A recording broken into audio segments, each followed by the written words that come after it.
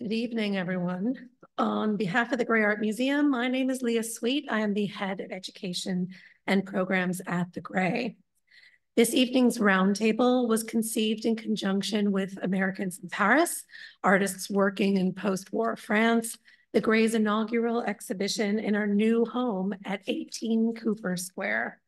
After 50 years as the Gray Art Gallery, with the move, we also transformed into the Gray Art Museum, a new name that expresses the Gray's role as a university museum with scholarly exhibitions and publications, and that stewards and interprets the NYU art collection. The exhibition Americans in Paris focuses on artists from the United States who moved to Paris between 1946 and 1962 and stayed at least a year. While the US art scene was dominated by the rise of abstract expressionism, Americans working in Paris experimented with a range of formal strategies and various approaches to both abstraction and figuration. And as the esteemed writer James Baldwin, a longtime French resident, saliently observed, living in Paris afforded expats the opportunity to question what it meant to be an American artist at mid-century. The exhibition is open until July 20th, and we hope you'll stop by to see it. A few thank yous before we begin to our speakers, to the IFA for hosting this event, and to our co-sponsors, the Center for the Humanities at NYU and NYU's Remark Institute. And a very special thanks to the organizer and moderator of tonight's roundtable, Bria Patterson-West, who is a doctoral candidate at the IFA and the Gray's current graduate curatorial assistant. With knowledge, hard work, and creativity, Bria not only created this event, she contributed to Americans in Paris as an exhibition and has helped shape how the Gray shares this exhibition with its audiences as well. So with that, please join me in welcoming Bria Patterson-West.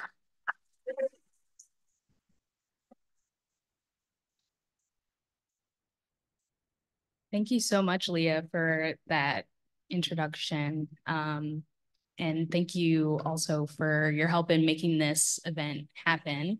I'm not sure if, Professor Slifkin, if you'd like to say a few words before we begin. I want to take a minute to introduce the roundtable very briefly before we begin the conversation. But as the Director of Graduate Studies here at the Institute, it is customary for the Institute to say a few words before we begin. So without further ado. Thanks so much, and I don't want to take any time. I just wanted to welcome you all, and as Director of Graduate Studies, in the place of Chris Poggi, the Director of the Institute, who couldn't be here tonight, to welcome you all and just reiterate Leah's comments about this event and this partnership and how happy we are to have the speakers, and I'll give it back to Bria. Thanks.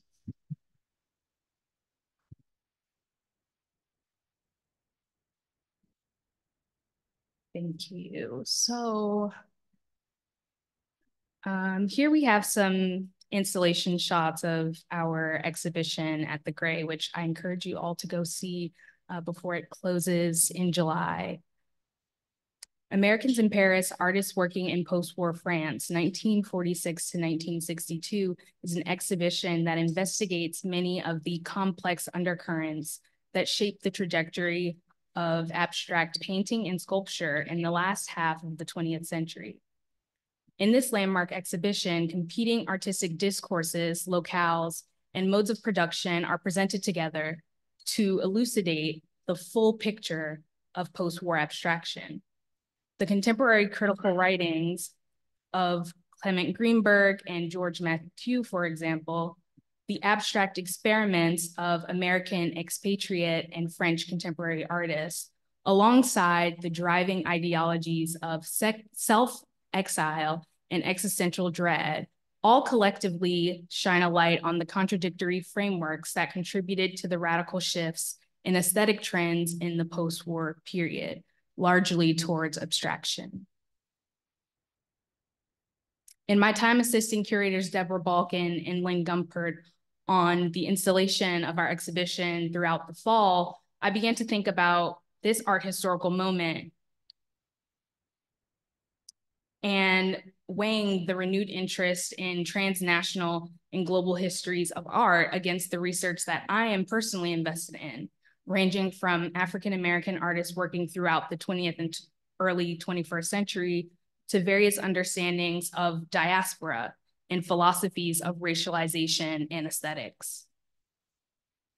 Americans in Paris became an eye-opening case study, which reinforced the precarity of easily digestible racial categorization and highlighted the fallibility of art historical methodologies that rest solely on such identifications. The exhibition includes the work of several African-American artists, including Emile Cadieux, Barbara Chase Ribaude, Ed Clark, Harold Cousins, Beaufort Delaney, Herbert Gentry, Larry Potter, Haywood Bill Rivers, Bob Thompson, and Melvin Van Peebles, all of whom settled in France for a variety of reasons in the post-war period. And yet their intimate encounters with the City of Light culminated in inventive experiments with abstract modes of production that would significantly impact the trajectory of American abstraction. Importantly, Black expatriate artists in post-war France were making a long-established voyage initiated by earlier generations of Black cultural producers. As early as the 19th century, Black American artists traveled to Paris to receive formal art education and to remove themselves from the discriminatory violence they faced in the United States. In 1891, painter Henry Osawa Tanner, for example, traveled to Paris and began studying under French masters Constant and Laurent at the Académie Julian. Long before there was a populous Black American presence in Paris, it can be said that Tanner's work was influenced by a growing consciousness of his own racial identity. During a trip to the United States in 1893, Tanner not only painted sentimental genre scenes of Black Southern life, such as the banjo lesson, he also delivered a paper entitled The American Negro in Art at the World's Congress on Africa in Chicago.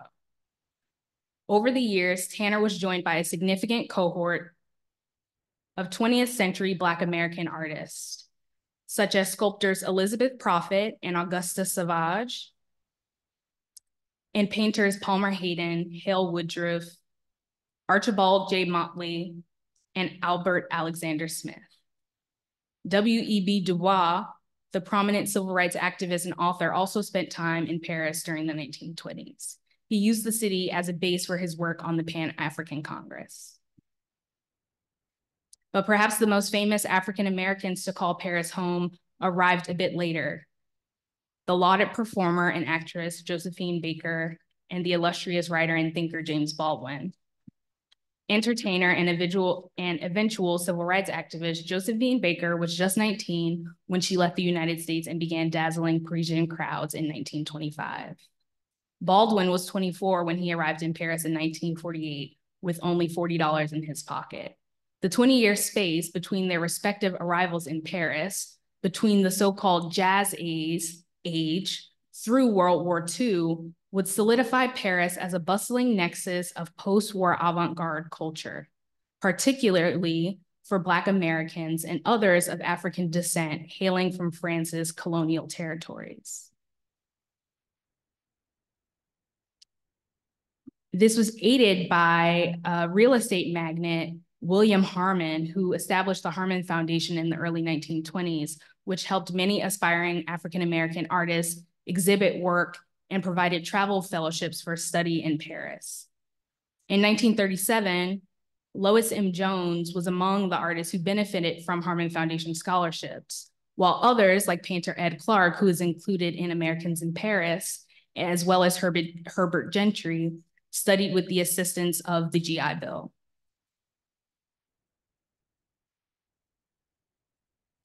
The ways traditional art historical narratives engage with the works of many Black American artists who came to prominence in the post-war period limits our full understanding of their time in Paris to a matter of biographical emphasis. But what if Paris, in this specific time and context, is not simply for artists an international foray or a convenient escape from the lived experience of anti-Black violence, but is also a pivotal geopolitical crossroads. Estranged in many senses from the dominant social art histories of the American avant-garde and the more culturally specific civil rights era that's associated with protest art. Where do these Black expatriate artists receive critical engagement, which they often advocated for? Abstraction, as art historian Richard J. Powell states in his text, Black Art and Culture in the 20th Century, functioned for several Black as well as white artists as a passport into mainstream acceptance, and was equally a vehicle through which artists could elude with material and or opacity their subjectivity as social and political beings.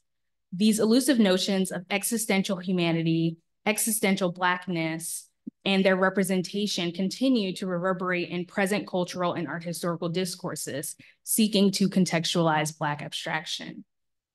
Through an exploration of converging Black 20th century abstract modalities, alongside the emergence of existential philosophies in post-war Paris, my hope for this roundtable is that together we will expand the scope and multiplicity of investigations of Black artistic practice from the 20th century and beyond.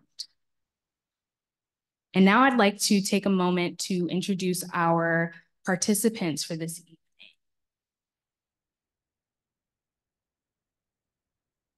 Louis R. Gordon is an Afro-Jewish public intellectual, academic, and musician. Alongside his teaching at UConn, he lectures and is involved in political and artistic projects across the globe and holds appointments in South Africa, Jamaica, India, and France. He is the author of many books, including most recently, Freedom, Justice, and Decolonization, Fear of Black Consciousness, Black Existentialism and Decolonizing Knowledge, writings of Louis R. Gordon. He also serves as the editor of the American Philosophical Association blog series, Black Issues in Philosophy, with Jane Anna Gordon, and the book series, Global Critical Caribbean Thought, also with Jane Anna Gordon, the journal Philosophy and Global Affairs. His accolades include the 2022 Eminent Scholar Award from the Global Development Studies Division of the International Studies Association. Please join me in welcoming Louis R. Gordon.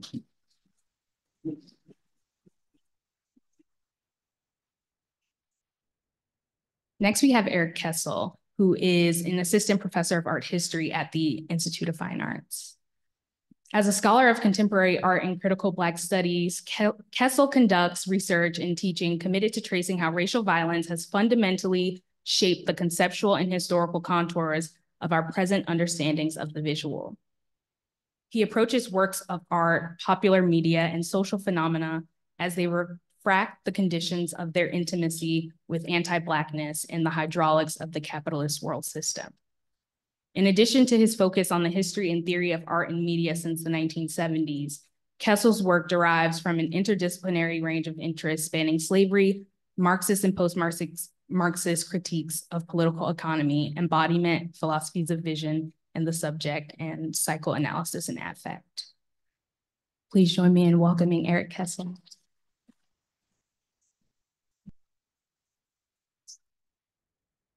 Darla Megan is a philosopher and art critic and part-time lecturer at the New School Parsons.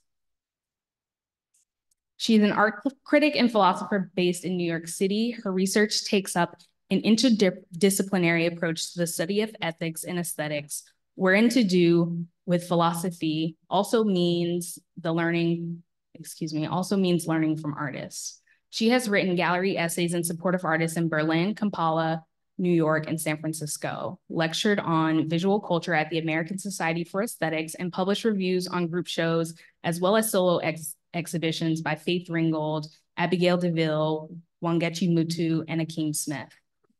She is an alumnus of the Independent Study Program at the Whitney Museum of American Art, a lecturer at Parsons School of Design, and a contributor to Art Forum, Art in America, ArtNet News, the Brooklyn Rail, Cultured Mag, Momus, Spike Art Magazine, Sugarcane Magazine, and Tech Circles. Please join me in welcoming Darlene again. And last but not least, we have Denise Merrill, who is currently the Merrill H. and James S. Tisch Curator at Large at the Metropolitan Museum of Art. Denise Merrill is an art historian and curator at the Met since 2020. As the Merrill H. and James S. Tisch Curator, she curated the groundbreaking exhibition, The Harlem Renaissance and Transatlantic Modernism, on view from February 25th through July 28th. She previously curated the exhibition Posing Modernity, the Black Model from Manet and Matisse to Today at Columbia's Wallach Art Gallery in New York, and authored its catalog as the Wallach Support Foundation postdoctoral research scholar.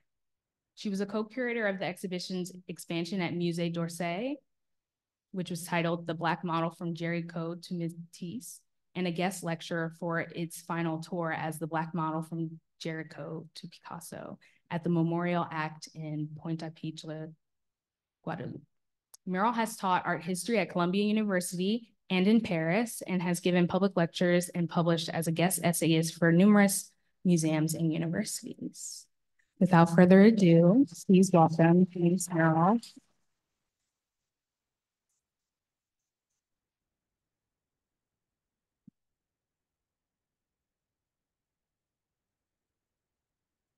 Hi, everyone. Thank you for being here today.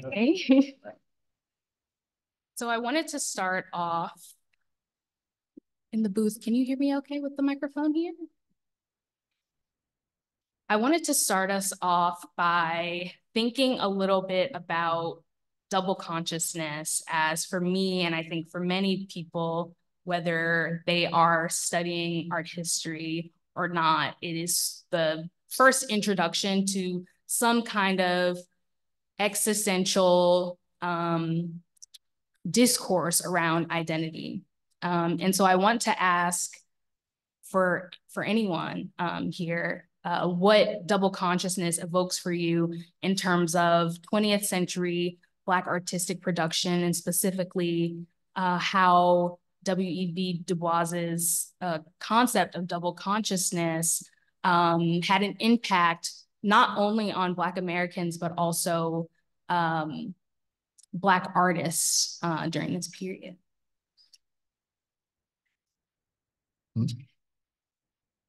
I'd be happy to start because we thought so much about W.E.B. Du Bois, as most of us in the Anglophone world say, but I certainly understand that the Francophone pronunciation would be Du Bois. It's my French training. I can't get away with it no matter what. I did the same thing and I got corrected a lot, stateside. But W.E.B. Du Bois, in his book, 1909, I believe it was, Souls of Black Folks, sets forth this idea. He attempts to theorize the African-American, and I say I could say an African-American psyche as characterized by this notion of the double consciousness, this sense of always struggling to determine one's own mode of self-expression, self-presentation, to have striving for an autonomous mode of Black self-expression, but always aware of the constraints of this external gaze, this racialized external gaze in the context of American society that was all about imposing limits, constraints, and imposing flat stereotypes as opposed to allowing the full complexity of this psyche to emerge. And this philosophical approach was debated at the time. There were those who felt that it was perhaps overly concerned with this external gaze as opposed to focusing solely on an autonomous mode, developing an autonomous mode of Black self-expression. You know, Langston Hughes, for example, said, you know, we, the African-American artists, the younger generation of artists, are going to determine how we are going to present ourselves. And if white people like it, this is a direct quote, that's fine. If they don't, that's okay too. If colored people like it, that's fine. But if they don't like it, that's okay too. We will go to the mountaintop, proud, fearless and proud of our own individuality. So you had this kind of dual approach to thinking about how the individual African-American and African-American culture and society as a whole presented itself both within the community and to the wider world. And so a good bit of the literary production as well as artistic, the visualization of the new Negro, the term coined or related to African-American art by Alain Locke, was in some ways a response, a reaction, an elaboration on what Du Bois had said a decade or so earlier. And this was a fount from which the various streams, the various rivers of Black artistic and literary, and to some extent musical thinking unfolded in the decades from the 19-teens through the late 1940s. Yeah, that's a great point that you make about presentation. And I think as well, the idea of double consciousness or that specific phrasing sort of opens up an existential query about what it means to not only present as a Black American person, but also is an understanding of one's identity, right? And so I'm thinking about one's Blackness, right, as not a unified identity is essentially what he's arguing, but because of this sort of duality, there is a sort of fracture that is occurring and that's being navigated always. And there's many ways, as you mentioned, throughout the 30s and or throughout the early 20th century, that artists begin to explore this idea. And one example that I have here, of course, there are many, is a self-portrait by Melvin Gray Johnson from 1934. So almost 3 decades after Du Bois is, positing this sort of theory of double consciousness.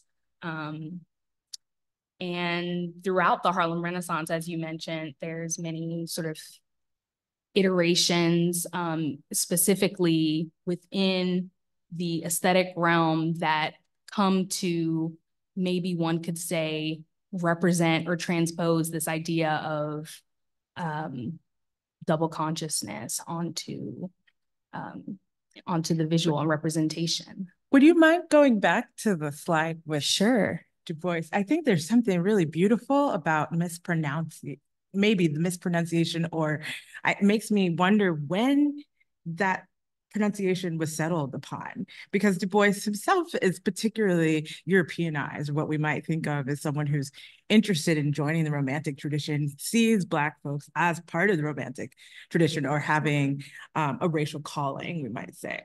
So it strikes me that there is something particularly sweet about referring to him as Du Bois, because he also embodies or takes on a certain level of seeing himself moving through Europe, being educated in Europe, being, I'll use the term Europeanized, we can discuss what that means. But I'm curious to know if anyone on this very illustrious panel happens to know when that pronunciation was settled upon? Oh, no. Well, there's several things. First, Hotep Shalom, Salam Alaikum, Sawubona, which means I see you, in Zulu, and Jijwich, ciao, and just good evening to all of you. The first thing is Du Bois, that's how it's pronounced now, is of Haitian descent. Okay, so it was Du Bois. Okay, and it's a complicated story in terms of his father's family's migration from Haiti and how they ended up in Massachusetts.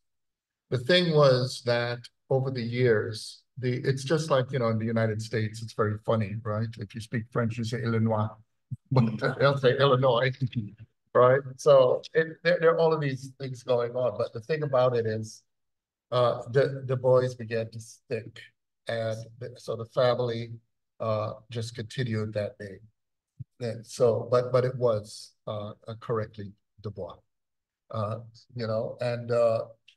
but there's several things I'd like to just say right away, right?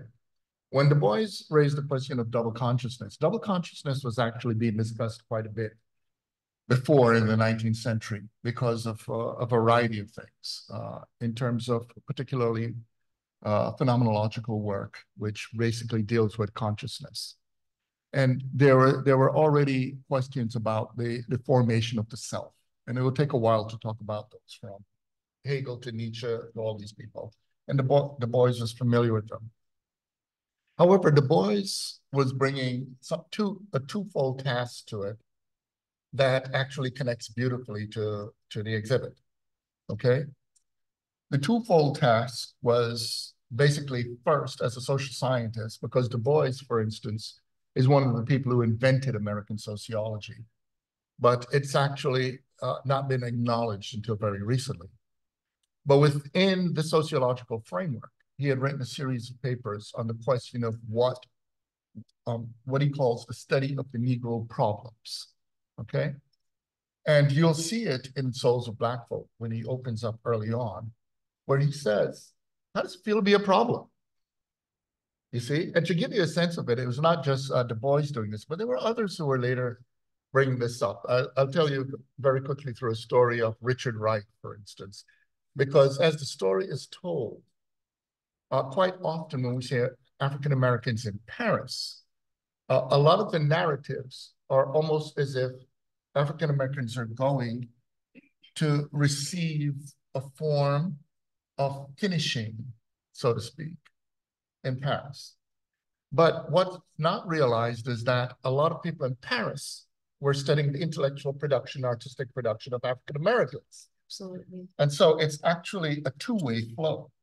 And you could see this exemplified beautifully in someone like Richard Wright, because when Richard Wright greeted Jean-Paul Sartre, a few decades later, Sartre said, could you tell me about the Black problem?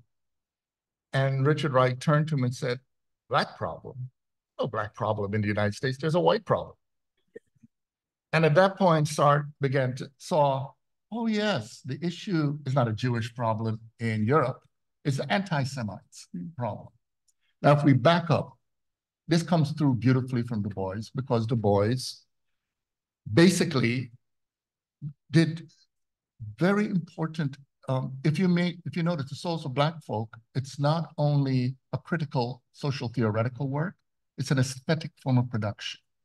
It's a beautifully written text that challenges the boundaries of disciplines. So he's simultaneously writing as a philosopher, a sociologist, an artist, etc. By raising them rhetorically, how does it feel to be a problem? He already challenged a presupposition that there's no legitimacy to the inner life of African Americans, okay? In other words, the presupposition was that Black people are pure externality, okay? So right away, he raised a very important critical question, and that is this. If you are constructed as a problem, then you're always seeing your eyes through the people who make you into a problem. And that becomes then the normative position, the gaze, as we could say, where you are conscious of how others are conscious of you. However, if you are able to have a critique of it, then you can ask about the problem of being made into a problem. And that double move, he was raising the question of a critical Black consciousness in the text. But the thing with double consciousness that is also additional, so to speak, is that it raises an additional question that the society did not want to deal with, and it connects to artistic production in a beautiful way, which is the humanity of Black people. Because you see, if you are made into a problem, you're a thing. But if you're understood as human beings who face problems, then one has to question the society that does that to people. This brings us to an additional element, and I think it really is striking how it's shown in the works, which is it raises a very interesting question about how one thinks about art. Yeah, I think we should definitely keep that in mind and hold on to it, especially as we think about, you know, some of the more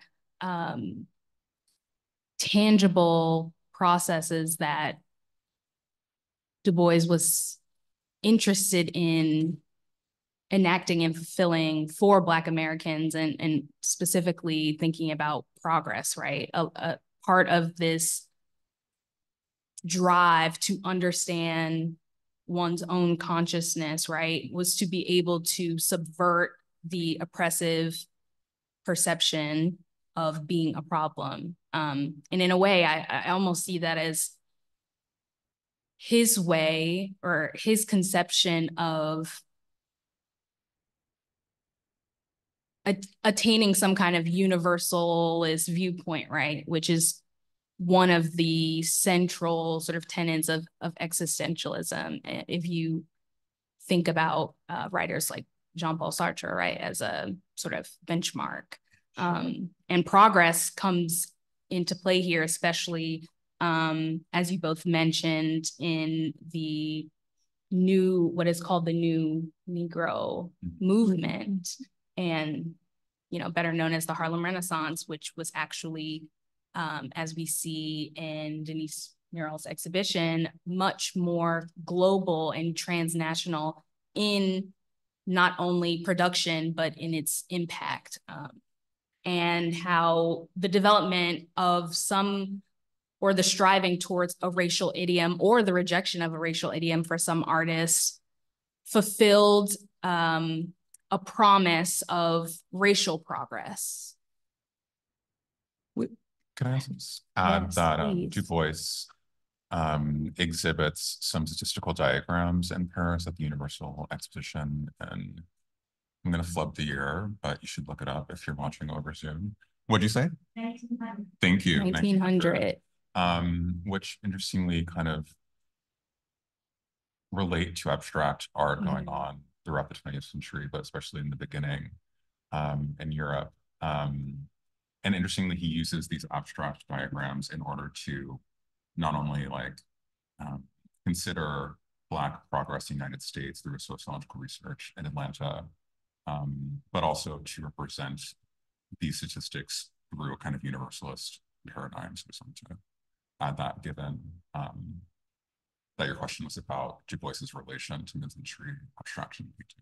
That's a really great point. And it's very, if you haven't seen those statistical graphs, I suppose you could call them, they're really great examples of his translation of what you referred to as a sort of oratory tradition, right? Which is in itself a sort of abstraction or kind of hybrid production coming out of the Black vernacular culture. But he then translates that also using color specifically, I think is important to note, to communicate that information to his audience through the lens of color and abstract design. It's one of the things that really drew me to art, to think about what a scientific possibility for abstraction might look like, right? So the promise of being able to communicate with others who are not familiar with our life worlds, right? So the possibility of having they're beautiful diagrams. There's a recent exhibition of them. And then to think that poetry or art could actually do the same thing that scientific discourse does, the hope or the promise that we might be able to reach beyond our own inner worlds and communicate with others. And so I will never get past Du Bois, because like this is, we won't even get to 1942, right? But I think about the criteria for Negro art. I feel like it has to get put on the table, right? So Absolutely. 1926, right? So where we have, the existential, we go ahead and call it an existential problem of seeing oneself outside of oneself, or how one is seen or objectified. Then we have maybe possibly a new question raised in the criteria for Negro art, which is, am I responsible to my race in terms of how I promote the aesthetic production of a culture? And now propaganda is on the table, right? So are we in the situation where we're being encouraged to be ourselves, or are we focused primarily on moving the race forward, which will require, all kinds of conversation between the thinkers, well, primarily, Alain Locke and Du Bois, but when the artists start getting involved, Langston Hughes, Zora Neale Hurston, right? Now it's no longer the objective quality of presenting ourselves for the purposes of political progress, but it is about, to my mind, an existential question about my life and the priorities of my life. I should, since we brought up existentialism, at least offer just a brief working definition of it. Thank you. That is a great idea. Because there are a lot of people, there are a lot of people who talk about existentialism in many ways. Usually, and unfortunately, I'm exemplifying the stereotype right now because I'm wearing a black turtleneck. Yeah. But I literally did not do that. So I just don't have the beret and the bongos. But actually, I teach a course called Global Existentialism that looks at existential literature from 4,000 years ago in Africa, all the way through various traditions. Okay, so there's some basic things that you could think about to be able to look at something in terms of an existential analysis. Okay, the first one is that an existential analysis, right, basically is premised upon the question of what does it mean to be a human being. It starts, all existentialisms take seriously the human condition. And you notice I said condition, I didn't say nature. So that's the second one. All existentialisms reject the notion there's a human nature. And the reason they reject the notion there's a human nature, but a human condition, is because all existentialisms culminate in a discussion of freedom. Freedom is fundamental for existentialism. And the thing about it is that not only is the question of freedom about possibility, but then the intimate link between being a human being and the question of freedom leads to another element in all existential analyses, which is existential analyses take the notion of freedom and responsibility as one. So they argue that, all existentialists argue that even if you achieve, say, liberation, right, you get rid of an oppressor. Existentialists would argue that doesn't mean you're free. Because all that does is now put you on the road struggling for the question of freedom. And they culminate often with the question of asking, what is a livable life, right? So it gets into the question of what's the meaning of life. Now, one thing that's crucial that links through, we already see this, Black folks got a good reason to think about freedom, right? Especially when we think about the history of enslavement. Second, enslavement tries to tell some people they're property, they're not human beings. So clearly the question of, well, what is a human being is crucial. But there is another thing that comes through that's rather interesting, and I'm going to give a short version, The first one is about experience, and the other one is about actually art. The experience part is very straightforward. Everybody in this room has had the experience of trying to figure out their experience. Am I wrong with that? And you ever notice when something happens, you're like, yo, what just happened? You never sit by yourself and go, You find someone with whom to talk about it, to bring intelligibility and meaning to the experience. Now, why this is crucial, and goes back to the double consciousness argument, is that what under a situation of colonialism and anti-Black racism happens is the notion that the only legitimate source of theory and intelligibility to an experience has to come from something other than Black people. Now, that means then the presumption is that you apply what's called the white world to bring intelligibility to what people call the Black world. But the problem that happens, and some Black folks respond and say, well, okay, forget that theory, I'm just going to deal with my experience. But the problem is, you see, those people who create their theory are bringing their theory from their experience. So ultimately, if you're going to take the question of the relationship of experience to theory seriously, everyone has to take responsibility for bringing the meaning into the experience. Otherwise, you're going to say some people's experience is more legitimate than others. But the art part comes in a very interesting way, because all existentialists also take, everyone I've ever read, take seriously this question. It's a very different view of art than the models that try to close, formalize, and stratify art. Because you see, art from an existential analysis is actually not a side dish or a garnish to life. Art is a central condition of human reality. In other words, we cannot live outside of the human world, and the human world is a world of meaning that is affectively produced. And this links into something that my colleagues could talk more about, because I have a lot to say, but yeah. I don't know how to the panel. Let's take a minute and think a little bit about the realm of experience, right? And I'm thinking about specifically how experience is, as you mentioned, intellectualized in the specific context of the origins of the discipline or the sort of sub-discipline of African-American art history. As we mentioned Alan Locke earlier in his writings on art in the 1920s, and his work or his contribution to the sub-discipline was vital.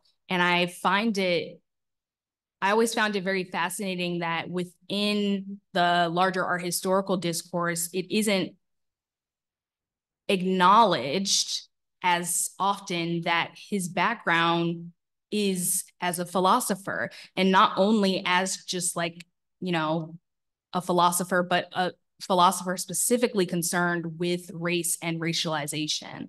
And so that's something that is also important to think about, not only concerning Du Bois, but other central figures in the development of art history, as well as artists like Aaron Douglas, who I've included some of his covers of popular magazines, some produced by the NAACP and edited by Du Bois, as well as my favorite is Fire, which was a very, very short publication project that was a collaboration between Langston Hughes, Zora Neale Hurston, that translated a lot of their experience navigating this sort of like Harlem Renaissance that is so romanticized, but also thinking about this idea of double consciousness, the desire to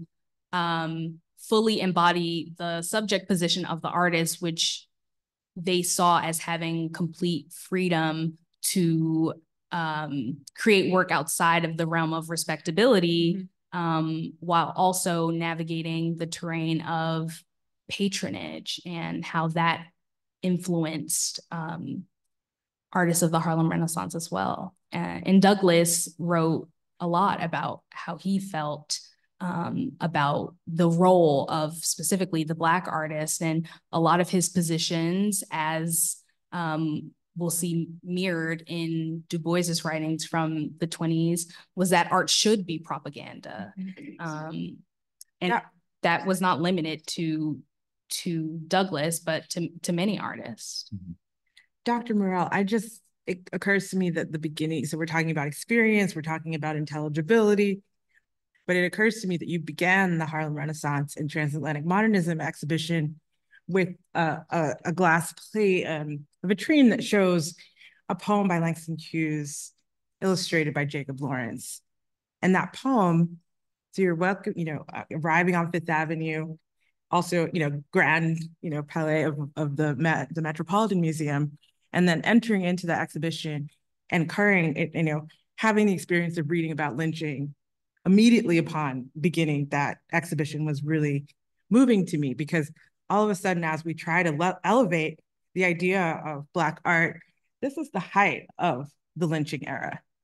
So to the point to experience, or versions of experience that we might want to hypothetically, imagine, we can't begin to imagine this time period, especially. So, but then I'm struck at the same time by how crisp the graphics are for these magazines, right? So a certain level of, I'm finding myself straying further away from setting up something like a dichotomy between respectability and freedom. Something more interesting is happening there, it seems to me, to be able to sit and make art, to experience the world knowing the horrors that are happening around you, and come up with productions that still to this day, 100 years later, still feel like freedom to me, or give me the sensation that other worlds are possible. Would you speak to just the organization of opening the exhibition, or how you were thinking about positioning the Harlem Renaissance? Yes, well, thank you. I appreciate that perspective on the experience of entering the exhibition. I felt very strongly that I wanted to root the 11 different galleries, as I wanted to have this prelude that pointed out that the art that we were seeing and we're going to be seeing was rooted in an intellectual discussion. There was a set of ideas. There was a cohort who exchanged ideas. Studio 309, I always forget the number, but the studio where Charles Alston and Jacob Lawrence and others had open studios. Artists came, but Du Bois came, Alain Locke came, musicians came as well. Duke Ellington, it would sometimes be an after-hour spot for performers in Harlem. This was on West 141st Street. And I wanted to establish that there was discourse between the artists and the writers, and that the artists were often working in concert with the writers to provide a visual manifestation, a visual representation of these ideas: autonomous Black self-expression, the evocation of the ancestral legacy of African art, but also being fluent in the visual vocabulary of international modernism. This was an early moment when the African-American positioned African-American thinking and culture positioned itself as being definitely American, but also part of the wider Atlantic world. Du Bois was very engaged with establishing Pan-African alliances together with Black French, Black British, Black Dutch, and other writers and thinkers. So I wanted to say up front that this thinking, this rigorous analysis, this discourse, this exchange between writers, as well as between writers and artists, was the foundation on which the visual production unfolded. And there was, there was some push, there was a debate internally there was a sense that you go with the most popular images, which in many ways, if you think about the broader popular culture, boil down to some aspect of performance. It's the Black person, presenting oneself for the enjoyment and titillation in many cases of the wider audience, predominantly white. And I wanted performance to be, it's essential, it's core to the movement, but I didn't want that to define the movement up front. I wanted to show how it too evolved from a very rigorous intellectual debate.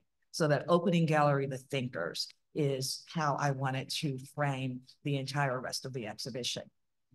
Thank you. I really feel encouraged because I often feel like I have to choose between, we're back to double consciousness again, right? Something like being an academic or being someone who is speaking radically about the conditions. And to have one, at least to begin to get the show, and then have the gallery set up so that you're both you can't turn away from the fact of a certain kind of acculturation that might be represented in this room by people of higher education, and have a poem by Langston Hughes on lynching simultaneously happening 2 feet away. And it really did set up a proposition for me that was like, okay, I can be in both of these positions simultaneously. And in fact, these artists and writers and thinkers very much were. Yeah, I want to reiterate what I think everyone has touched on, is that the stakes were very high, right? Not only, experientially, but I would also say maybe like psychosomatically very intense. Like these artists, writers, philosophers, social scientists, whatever their position may be, were living through a moment of extreme trauma, and also grappling with the generational trauma, right, of enslavement, hundreds of years of enslavement. And one of the ways that I just want to briefly touch on that artists translated that sort of connection, or maybe in some contexts, artists would describe it, or philosophers like Locke would describe it as almost the separation between African-American culture and West African cultures is through this sort of synthesis of what many people perceived as, dominantly white Western modes of abstraction with the cultural motifs, signs, etc. from West Africa. And you can see that here through the use of masks or mask-like abstractions to represent individuals. And Hale Woodruff and Louise Milo Jones both studied and lived in Paris. And so are part of this discourse around abstraction that is very often centered around artists like Picasso, right? His sort of mining and extracting of West African, and not even just West African, just indigenous, non-Western mass sculpture, etc., those forms into his work. And this is very clearly something that Black artists as well as white artists are invested in during this period. But I wanted to think about it more critically in terms of the origins of Black art history and why this drive or motivation to seize an ancestral legacy beyond what was perceived as being derived as like African-American vernacular culture, coming from oration or gospel, dance and other forms. What was the sort of longing, right? The maybe cultural longing, or what was perceived to be missing, that artists felt the need to return, whether that be, you know, formally or literally in some cases, to Africa. And I wanted to ask you, Eric, about this, because I know you've written a lot about some of the archaeological discoveries that occurred much later, I think actually in the 90s, such as the African burial ground and the subsequent monument that was erected there, and how the absence or the lack of concrete historical evidence of racial and cultural genealogy may have influenced artists and theorists at this time. Definitely. Well, I guess I want to return to one word that you started off with, which was diaspora, particularly because diaspora is often theorized as a kind of dislocation of Black people from, well, not only Black people, but in general through the term, a dislocation of the people from a kind of native land. And that also aligns with other elements of the thinking of how people exist in modernity, but also think about the Atlantic slave trade as a kind of rupture, or as Dion Brandt would say, a tear in the world. And so one way of maybe understanding painting like Jones's Les Fétiches, for example, is precisely as trying to meditate on this dislocation. The fact that these Dawn and Songye masks are presented outside of their ritual and dance context, for example, is perhaps cluing us into a concern with an attempt to kind of not only meditate on, but potentially repair this dislocation.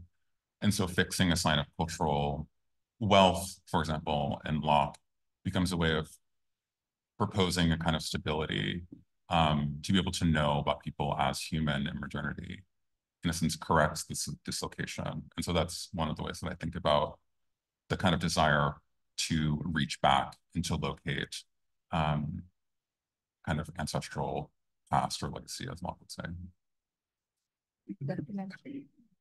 There is there's an additional thing that we could also consider. What's striking to me when I look at the artworks is they all exemplify something that was considered indecent in American society, and that is dignity. In other words, Black people are not supposed to have dignity. So if we go back to that earlier discussion of the double consciousness argument, the argument is that there's an awareness that what is being constructed onto Black people is false. You see, the actual Black life is beautiful and full of all kinds of other things. But there's something also deeper, because you see, and Du Bois later wrote about this, particularly in his last autobiography of a soliloquy on my life in the last decade of its first century. Double consciousness argument has a second movement that's called potential, right? The second movement is the critical movement. It moves into a critical consciousness that says that a lot of hegemonic society is built on a lie. You see? So it means then the purpose of art is to bring out what that lie is. And one of the interesting things is that, and this is where the existential part comes in, there's a twofold part. A lie that many people may inherit is the lie that the universe cares about us. In other words, the universe, reality, multiverse, whatever you call it, can be perfectly fine without us. But there's a form of arrogance in imperial societies in supremacist societies that try to articulate their necessity. Now, what's interesting is that we're looking at art produced from people who are constantly told that they are expendable, that they're not necessary, yet within that hostile environment, the production of dignity is articulated. And that's the existential move, you see? So anyway, there's a lot more to be said on it, but I just wanted to put that on the table. Another question that also evolves out of that one is about what dignity actually means for these artists, right? Is dignity a political or an individual, essentially this sort of battle between the collective and the individual? And that's something that I think, especially in the mid-century, becomes very, very clear within the abstract developments that artists are making. I want to skip ahead a little bit. Before you do it, could you show that picture of Delaney and Baldwin again, walking? That is...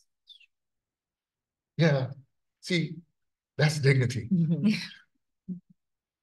You could just look at them, right? But even so, something that always really troubles me is that even in these years of his life that Delaney spent, the last 30 or so years of his life in Paris, one could question whether his dignity remained intact because of the struggles that he faced there, not only financial struggles, but struggles with his mental health, and a kind of, solitude that, despite the success of his work, really influenced, the outcome of his life in his final days. And so it does really bring to mind that sort of dichotomy of dignity and this existential question of one's, collective impact, importance versus, the individual. Yeah, the existential thesis. This is why existentialists argue that it's not that you have something and you're fixed. They argue against the notion of an essence in human life. So freedom is an ongoing struggle. And so, yeah, it's not that you permanently have dignity. It's something you have to keep working at. You see? And anyway, you're tempting me. I mean, go with it. So we started to think about whether in ways in which authenticity is still relevant to the conversation. So perhaps the openness of attaining or attempting to see oneself as authentic to oneself is a worthy project to continue, despite the fact that authenticity is often used as a measure for to distinguish between that falsity, that lie, right, in ways that one is already being lied upon by simply existing. It does seem the urge to reach towards authenticity, which I think we see most actively in the context of the Black arts movement. You might say something like reaching for a relationship to Africa that's based on Blackness as not diasporic even necessarily, but one that's based on an African-American understanding of what it might mean to come from somewhere and to be authentically rooted. And at the same time, I'm worried too about this problem of essentializing authenticities, right? Now I'm just repeating my dissertation, but like, sorry. But essentializing an idea of what it means to be an authentic human being. So then reincorporating the lie back into the question of freedom, right? Reincorporating the lie by virtue of saying, oh, am I authentic? Have I reached it yet? Am I finally there, right? That might not be the kind of thing that you mean when you say that we are in an incomplete project, right? Of finding ourselves, of knowing who we are, which is a human question. And this is, yeah, it's really exciting for me to think about the ways that abstraction comes into play here. So abstraction, as active as it might be in the visual experience of a art painting, is also part of how we are constructed as we think about ourselves or attempt to think about ourselves as whole human beings, from wherever you might land, from whatever position you might be coming from. I'd like to pose a related question, which maybe your point will speak to. Is this question of if your humanity as a Black person is abstract, right? If it needs to be grasped and reclaimed and identified, right? Then as a Black artist, how can one make an art that is not abstract? And I mean that not in the sense of, you know, the figurative or the representative, because we know now that, or understand more fully how figurative images can themselves be abstract, but at its most, I guess, to, you know, put it most directly, the existential question of Black art is in this question of the abstract and in this question of this sort of essential humanity. That's why I just really quickly, this is why I love the Beaufort Delaney piece with a figure that is, you know, shown in many colors. It really struck me immediately as soon as I walked into that gallery. And that is a portrait of Baldwin, is it not? In the Harlem Renaissance show. Dark Rapture. Is that the one you were talking about? I'm not sure what the title is. You were referring to the colorful, yes, the very large scale Delaney portrait. Yes. Yeah. That is Dark Rapture. Yes. Dark Rapture. The nude, the abstract nude. Mm-hmm. And I think one thing I was gonna say, and going back to this notion of dignity and, you know, where on the continuum is that, where on the continuum of abstraction does that lead the visual artist? I think one thing that was important to a lot of these artists was the idea of interiority, maintaining an aspect of inscrutability that was a manifestation of one's freedom, one's ability to control how one will present oneself to the external world and how much of oneself will be made available, which is the exact opposite of the notion that if the body is owned by someone else, then you have no privacy, you have no interiority, you are constantly on display, vulnerable to being displayed, not nude, but naked, stripped, okay? So, and that manifested itself in figural art with an inclination not to present the Black visage, the face, the body, in performative modes, not smiling, not stern or hostile, but just engaging the viewer on exactly the same basis that the viewer directs the gaze at. It's a way of de-objectifying and establishing a subject position. And when you think about, you know, the breakdown of the naturalistic proportions of the body, and ultimately the move away from feeling that art needs to represent some observed reality, abstraction is the definition of not representing observed reality. I think that is an aspect of, it's an exploration of the idea of interiority that one that is rooted in African sculpture and mask, the disproportionate, the lack of fidelity to naturalistic body proportions, the emphasis on the face, on the head and the hands as the thinking and the doing part of the human of being. These were ideas that I think helped artists both in figural work and in work that was non-figural, that was, you know, completely abstract or a representation of objects, landscapes, cityscapes, etc. It was all about freedom of expression, freedom of self-expression, freedom of choice as to how one wants to present oneself. in opposition to a wider society that insisted on a specific definition that defined you through external notions. So interiority, I think, is a big part of this notion of dignity. And I think it sets the artist on the path to be more abstract in the representation of the figure and to move toward ultimate abstraction, which is a representation of the mind, of the spirit, of the emotional reaction to some idea or reality without representing that reality in a specific way. To the point of interiority and dignity, it's interesting that you brought us on the PowerPoint to the 1950s, because Fanon's Black Skin, White Mask comes out in the mid-50s as well. And I kind of invite that into the conversation in a way as a complication of the terms of interiority or dignity, precisely because for Fanon, the issue was not only the attempt to produce a Black self-image, but the way that that self-image is preceded or interrupted or even usurped by what he calls a negrophobic imago of culture.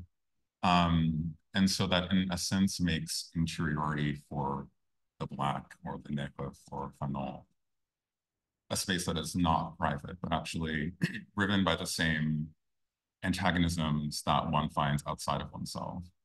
And I wonder also then how that problem is something that we might use to think about abstraction in relation to representation and vision. And maybe Delaney could get us there perhaps, but yeah. I'm really thinking about how we get from this position of here I have it sort of contextualized with Sartre, and also the first International Congress of Black Writers, which is in 1956 in Paris, which is really at the height of the time as we sort of define it in this exhibition of American artists, not only Black American artists, but American artists in general, living in Paris. And so at this time, we have this really radical transformation that's happening really away from the eyes of the New York and like American art scene happening that would really change the trajectory of American abstraction. But at the same time, we also have this diasporic movement happening that is really rooted in not only existentialism, but the discourses and writings of negritude and also in its relation to surrealism. And so that's something I'm thinking about here in terms of collaboration and how that sort of seeming separation might also help us to understand the impetus, the cultural impetus for these artists at this particular cultural moment to be using abstraction in such a dominant way. I think within this exhibition, one of the only artists who continues to work in both non-representational and figurative modes is Delaney. And other artists really pretty starkly change their aesthetic language to sort of pure abstraction, with the exception maybe of Barbara Chase-Ribot. There's something in addition to the point I made about dignity that I see in a lot of the work. And that is also an additional element, which is the blues. Now, because we're at visual representation, we're not thinking about it. But it's interesting how much even the sculptures exemplify a blues sensibility.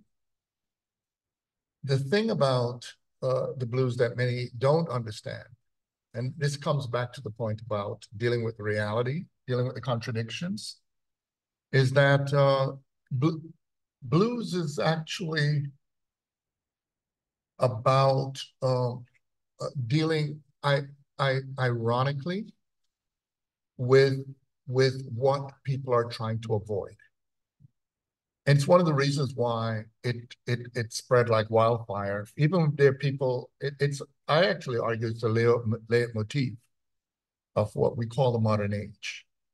And so in a way, many of the artists, I would argue, bring that understanding to the level of visual representation.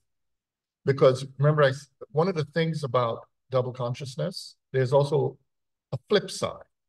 If you understand critical double consciousness and then potentiated double consciousness, what double consciousness is actually saying is that sometimes the key to a more universalizing practice comes from the particulars. In other words, the presupposition of being universal often makes one not see reality. You see? Because one avoids one's particularity. But being able to live with one's particularity enables one to be open to others in such a way that expands our human relationships. And so at the level of abstraction, one of the things that's rather striking is how much it brings to the fore a fundamental incompleteness, right? Because it's not setting up a kind of isomorphic notion of representation. When one looks at it, one's always having a sense that there is more, but it draws one in to engage it. And at the same time, you have a sense that there's something that is right before you that you're not seeing. In other words, the negation. Anyway, there's a lot more about it, but it's there. And I would argue that it brings that question of blue sensibility into the work. And, jazz earlier in the 20th century and moving into the latter half of the century, blues and other forms of popular music would be extremely influential to not only African-American artists, but as you mentioned previously, many European artists, right? And we don't have much time left before I would love to take some questions.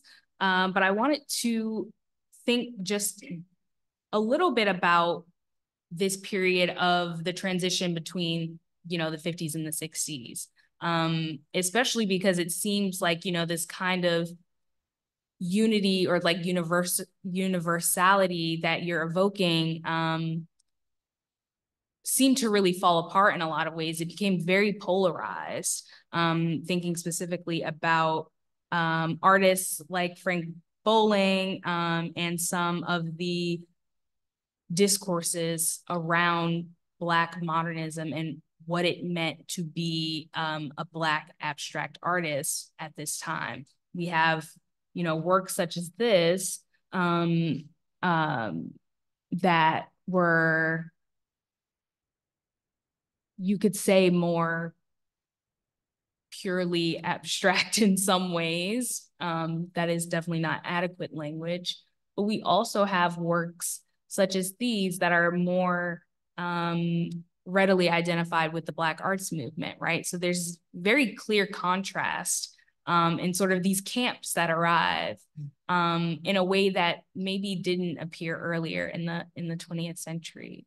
I would love to hear thoughts on that. If I feel like we would be remiss to not mention Faith Ringgold in this very moment. So she's definitely on my mind right now. Very much so. And rest in peace. I don't want to let her go I don't want to let her go at all. But I do think of her as someone who understood quite deeply that there need not be a distinction between communication and abstraction, that she could be figurative and also remain open to the possibility for having the work be read on multiple layers. So we have a reference to Picasso, right? We have also quilting tradition that is present here, but it's certainly, because I wrote about her, know that the quilt is a canvas, right? That's made to look like a quilt. So she's speaking on the level of abstraction, but also taking, enjoying taking her leisure, right? And taking advantage of the possibilities for figuration, right? And for dealing in multiple histories of visual culture, right? So we maybe more recently hear about cheese and quilters, but that has to, I have to think, I'd have to do some research to think about whether and how Faith Ringgold is already doing that work of synthesizing art histories that are at various levels of recognition, whether so sometimes I'm not even sure like what it means when we say or use the phrase. I don't tend to use the African American art history, right? Other than saying that like there are particular figures or personalities who've been active in the context of making culture. But other than that, I really don't see any, like, I don't want to make the distinction. I think of her as an American artist who is in no way sealed off between being a figurative and an abstract artist. That also seems important just in relation to the bowling as well, that figuration of consonants is brought into this work, but also Who's Afraid of Barney Newman, 1968, which is a play on Newman's Who's Afraid of Red, Yellow, and Blue. We talked about this work in class 2 weeks ago. But one of the things we were thinking about was kind of like the remix as one way of understanding what the relationship is between bowling and Newman, but also what the inclusion of some kind of referentiality or figuration does to a certain modernist mode of reading abstraction as a kind of escape from figuration and a kind of like sovereign achievement. What becomes interesting in the inclusion of referentiality, but also even in the way that Ringgold paints Picasso into the frame, is one a kind of like desublimation maybe of a certain mode of reading abstraction. It's almost like both Bowling and Ringgold are popping a balloon in a sense. And there's something kind of playful, but then also I want to say antagonistic that they're mobilizing. And maybe that points to a broader way of thinking about that relationship between figuration and abstraction is like almost like they're in the conversation in an antagonistic way, like actually rivaling or challenging, let's say, a certain like modernist interpretation that is metonymic, one could say, for whiteness. That is a very great point, and I think it's a great point to also get some questions from the audience. So if anyone has questions, we're gonna have a mic coming around.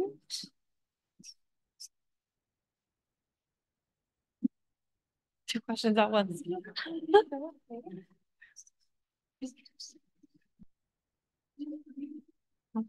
Hi, I'm in the back corner over here. I'm Malika. Thank you all for such an insightful discussion. Okay, yeah, I'll stand up. I don't want to block you.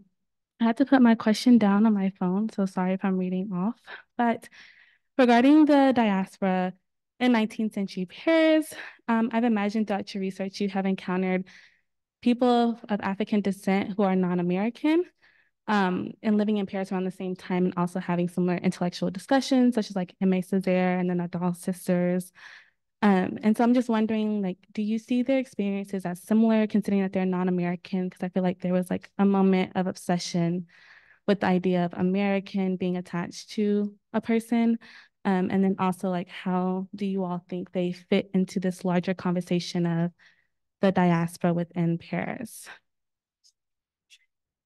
I'm just gonna repeat, and I hope that I get both parts of your question. The first part is about American identity and whether there were artists, I'm assuming Black artists from other places in the diaspora who were also practicing in Paris during this period of the mid-century. And then the second part of your question was about...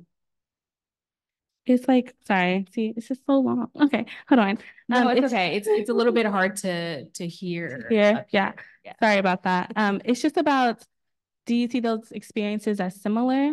And also, do you all, like, how do you all think they fit into the overarching conversation of the African diasporic identity in Paris during the 19th century? Okay, great. So some of the similarities and differences observed between American artists and artists of the African diaspora. Would you like to start? Sure. Sure.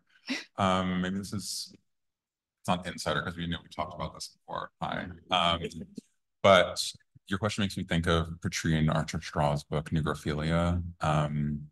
In particular, how she surfaces the kind of philic fantasies that French people have about Black culture, especially around jazz and dance. And you cited Josephine Baker earlier. And that maybe also is important to the more general perception of Americanness that follows Black Americans once they arrive in France after World War II. But also, I think that someone like James Baldwin could be relevant insofar as he writes a number of times about encountering Algerian people in Paris and what the kind of relationship is between them as both racialized people within the metropole. And that maybe seems relevant also to the history that's being charted through the exhibition, given that it ends in 1962 around the Algerian Revolution. I'd also point out just the sort of other contemporary discourses that are happening around this time related to the negritude poets and scholars who aren't directly addressed by the exhibition, but whose works are definitely in dialogue with American writers like James Baldwin and Richard Wright, and whose experience of Paris and France generally definitely differs to the American experience in terms of the level of, I would say, maybe romanticization that many American artists and writers sort of move through in their time living in Paris, going from this position of a seeming sort of beneficial experience of negrophilia to a sort of disillusionment with France's position as an oppressive colonial power, right? But many of those artists from throughout the diaspora have a lived experience and a knowledge of this because their home countries and territories are actively being colonized by the French or recently were decolonized. So it's a very different specter of experience, but I think it's safe to say those artists they were influenced by each other. As someone who, I mean, this period is really interesting to me because not even just for scholarly reasons, but for personal reasons. So right in this period of, I can't even say decolonization, let's say de-escalation, right, in a certain sense, of and the arrival of African and particularly West Indian and African immigrants to the United States, there then becomes, and I don't think it is by any accident, it is by design, a contest between recognition of Black Americans and, let's say, newer Black Americans. And I don't have any resolution here, but it strikes me that the question goes even deeper. Thank you for asking. Yeah. One thing I'd like to add to it is that everywhere we go, at least, and I've been all over the planet, most people think their Blacks are the Blacks. And within that framework, but then there's a second part, which is that the production of people into the category of Blacks are functions of historical political forces that would make whoever is constructed that way, if they're at the biggest empire in town at the moment, will have the loudest voice. The period we're referring to is one in which we should take very seriously that at no moment is what we call Blacks not part of a global unfolding set of events. And in the 19th century, the big conflict was at first around the question of basically Britain and France, okay? Because the Portuguese, Spanish Empire and the Scandinavian empires, they declined, okay? However, as the US began to rise, there was also a global situation. If you look at for instance, the photograph from the 1956 Black Writers Congress, pretty much 8/10 of the people there were communists. Okay, and it was just to the left. Okay, it was so much of a concern that the U.S. actually had blocked Du Bois from attending, but also had selected certain people to attend. So the construction of the kind of arts diplomat, so to speak, because William Fontaine was there, for instance, and some people were there. One of the funny things from that meeting is there were two Amy Césaires. One was Amy Césaire, and the other one, Baldwin talked about the young Amy Césaire. The young one, who is to the left in the picture, was Frantz Fanon.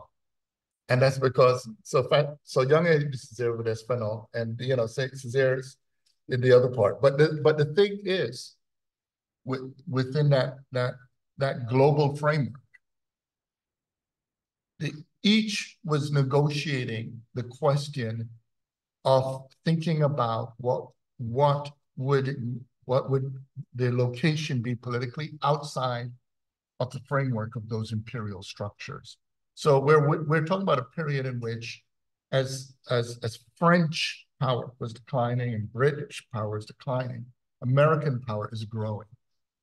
And so with each of the others, what's interesting is a lot of them, like George Lamming, who's right over there, quite a few of the others were moving through the UK, but a lot of them were mediating it with France. But France also had this other concept that was very, very difficult to deal with. And that is the concept of the Republic. The concept of the Republic was actually claiming to have no racialization, but it externalized it in its colonies. So there was a form of interesting performance going on that in meeting there was raising the question not only of concerns in the US and other places, but also in France itself. So France thought in hosting it, right, it would represent a certain level of being progressive. But what you'll find is that the very language, a lot of the discourses that even affected the African Americans was actually originating from the French world, moving through the Anglo world, and was coming back in a very interesting form. And this is something familiar because it's well known. Paul Gilroy wrote about this and others. Such a fascinating image. Unfortunately, we are at time, but if there are any more questions, hopefully a few people can stick around at our reception. We invite you to join us for some drinks and snacks. And hopefully you can get some questions answered there if you haven't already. Thank you all so much.